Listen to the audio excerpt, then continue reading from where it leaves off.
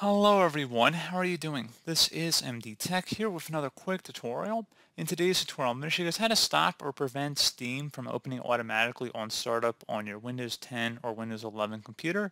So this should hopefully be a pretty straightforward process here, guys, and without further ado, let's go ahead and jump right into it. So assuming when you turn on your computer, you notice this little Steam window appears, I'm going to show you guys how to prevent it from turning on every time your computer turns on.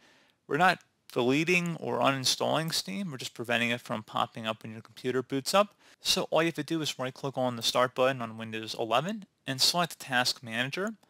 On Windows 10, you're going to have to right click on the taskbar and select Task Manager. And anyway, in Task Manager, select the Startup tab, locate Steam, click on it, and then select Disable. And now if you close out of here and restart your computer,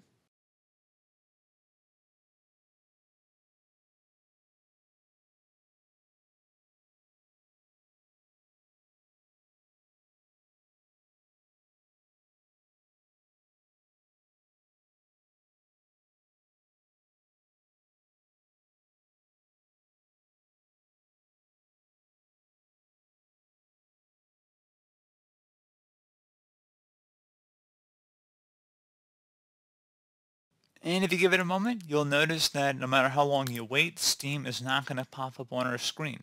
So pretty straightforward process here, guys. I do hope I was able to help you out, and I do look forward to catching you all in the next tutorial. Goodbye.